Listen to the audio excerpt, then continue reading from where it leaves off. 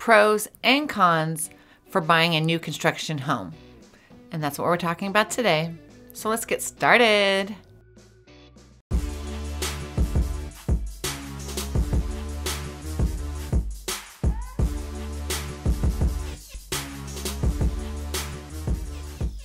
Hey everyone, welcome back to my channel. I'm Angela O'Hare, your favorite Las Vegas realtor.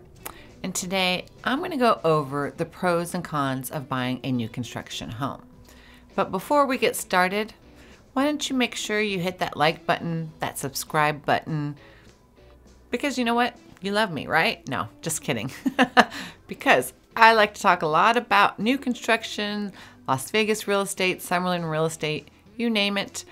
You want to learn more about it, right? So subscribe to my channel. When you're house hunting, the lure of new construction is undeniable. You get to be the first to live in a pristine home, one untouched by grimy hands and muddy shoes. It's full of brand new appliances and all the upgrades and aesthetics that you had chosen just by you. And you won't have to worry about making any cosmetic or structural upgrades for years. In today's hot housing market, buyers are likely to consider every available home for sale on the market. As you weigh whether to buy a brand new home or a resale home, here are some pros and cons to buying a new construction home. I'm going to go over all of the pros first, and then I'm going to go over all the cons. The number one pro thing is, again, as I mentioned, is that everything is brand new. And two, everything comes with a clean slate. You don't have to worry about all the other design choices that the previous owner had made because all those upgrades were chosen and selected by you. And number three, you have your own design control. You know, depending on how much money you want to spend on your upgrades, from the kitchen cabinets to the countertops to the flooring, you're in control of choosing the design aesthetic that you like.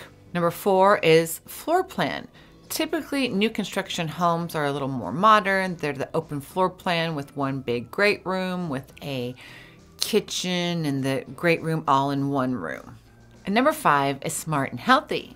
And what I mean by smart and healthy is that smart technology options allow you to automate internet, cable, speakers, and even alarm systems.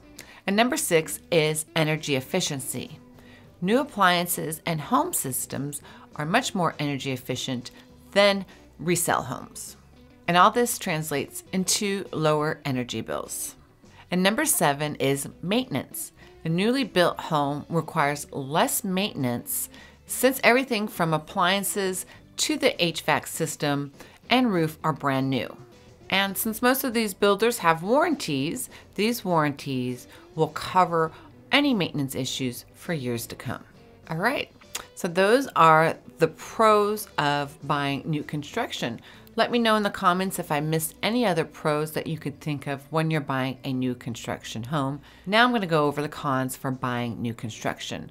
And the number one con for me is timing. It can take anywhere between 7 to 12 months to build your new home, if not longer, due to the fact of a lot of items are back ordered, a lot of supply chain issues. So if you want to buy and move into a home right away, it may take longer than expected. So that's the number one con for me, is that it's going to take a little while, if not longer than expected, to move into your home. And number two is temporary housing.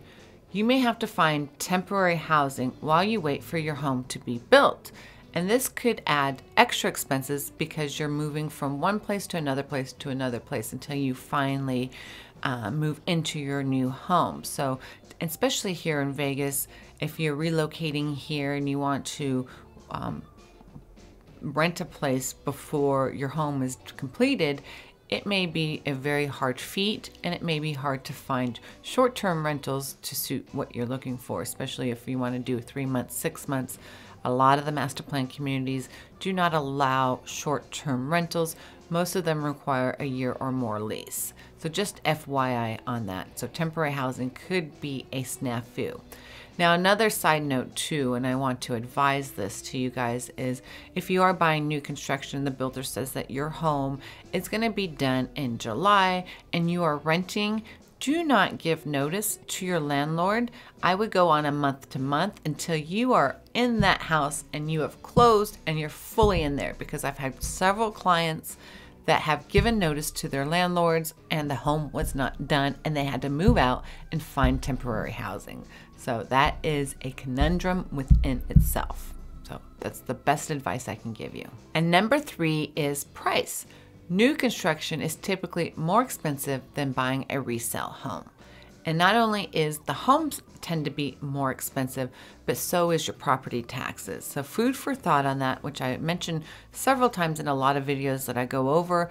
Typically when you buy new construction, it's approximately 1% of the total purchase price. Now that will vary depending on what part of the valley you buy.